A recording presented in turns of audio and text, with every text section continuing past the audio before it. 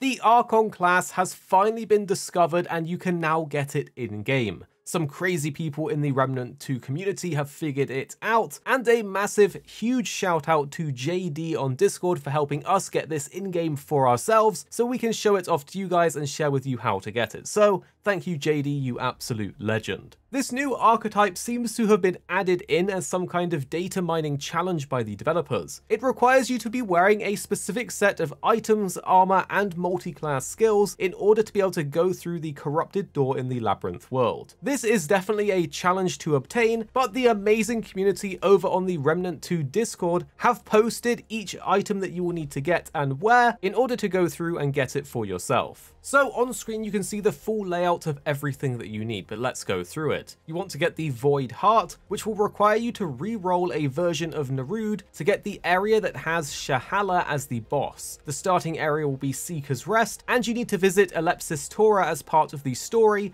and grab it in the colourful area that you visit. Do not use the override pin, and then wait for 12 real-life hours for a ship to arrive and then go there. Then you have Leto's Amulet that requires you to do a flop 100 times while wearing heavy armor, and then it can be bought from Reggie. The Explorer's armor set is needed, so you will need to beat the game in order to buy it from Whispers, as this comes with the Explorer class. For your skills you need the Fortune Hunter and the Wormhole ability equipped, and you get this from level 10 of the Explorer class and level 5 of the Invader class, so you will have to level them up. Next is to get the Amber Moonstone. This is an item from Cass's shop in Ward 13 which refreshes every 30 minutes, so you need to keep checking it. You also have the Black Cat Band, which you can buy after dying 15 times, as well as the Cube Gun, which you can get from the Labyrinth after defeating the boss in there with all of the cubes. Then you need Ford's Scattergun, which comes from the Red Throne on Yisha. There's a fake wall in the library on the left-hand side, and you must be wearing the Seal of the Empress ring. You do not want to offend the Queen, and do not give her the seed or the lockbox. For your melee weapon, you will need the Labyrinth Staff, which we've already explained on the channel how you can get this, but essentially the checkpoint in front of the changing portal, you go left and jump down onto the floating platforms that then create a bridge for you. You move over the teleport platform when it appears, kill the enemies down inside, and you'll have it for yourself. Next is Xania's Malice, which is found on Root Earth in the Ashen Wasteland hole in the wall after the first checkpoint before the Trainyard Horde event. And then you have Anesthesia's Inspiration, which can be bought from Whispers for 3,000 scrap. When you equipped all of these exactly like you see on the screen now, you will be able to open the portal door and go through. To get to the corrupted portal, you will need to be in the Labyrinth map and then make your way to the flickering portal, where you then wait until it cycles to a specific gateway that has you seemingly dropped to your death. But if you go through on a delay, an invisible platform appears and you can run up. And if you run straight ahead on your right, you'll find the corrupted portal here. Once you go through, you will appear in the back rooms, which is a very strange area that is definitely some kind of hint to the developers. This area looks fake, but I can assure you it is 100% real. It's also important to note that you have a limited time to navigate this area, so if you want to get the Archon class and the other items available, you need to be quick. Within here you can find the strange box, which is a material that allows you to get the Archon class back in Ward 13, but there's also some other items that you can pick up too. All of these items that you need will also be in the description down below. But next up, let's go through an overview of the class and check out the abilities. We haven't leveled it up for ourselves, but we can still mouse over everything to see what it does. So here we are with the Archon class. This is actually my first time going through all of these skills and perks and abilities, so do bear with me. But as you can see, I have it as my default class with the Summoner, which makes us have the Tempest Invoker.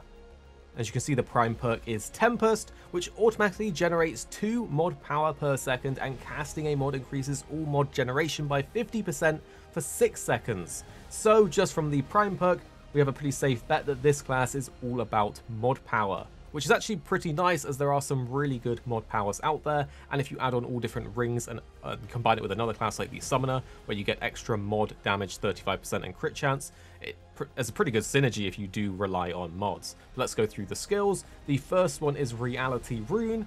Conjure a 7-meter protective dome, which applies slow to any enemies or projectiles, and allies inside gain a tasty 25% damage reduction for 15 seconds. A 60-second cooldown on that one though. The second skill is Chaos Gate.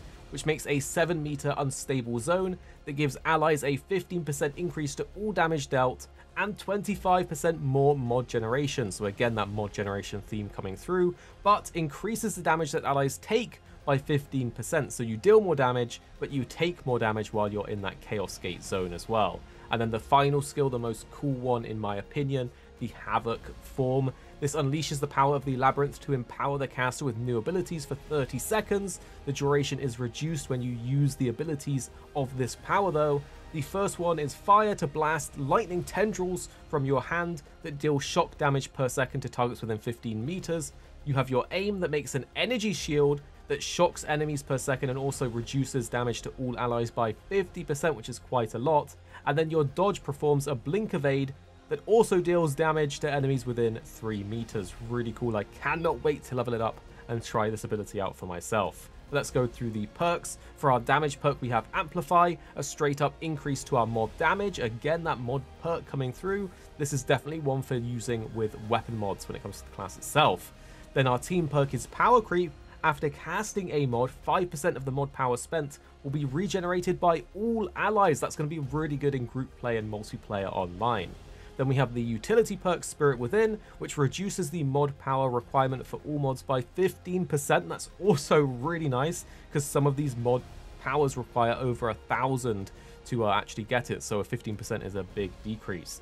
And then we have the relic perk Power Leak, which using a relic grants 200 mod power for both equipped mods. So that basically makes any mod in any relic into a mod generator, which is also very, very nice considering that some relics also give you mod regeneration per second. And for our actual trait card, we have Flash Caster, increasing mod and skill casting by 5%. These actually sound insane for some of those really good mod powers that deal a lot of damage but have a very high mod cost. Not only are they costing less, you're also regenerating more after you cast it for your whole team, you're dealing more damage, and then you're also getting more mod generation.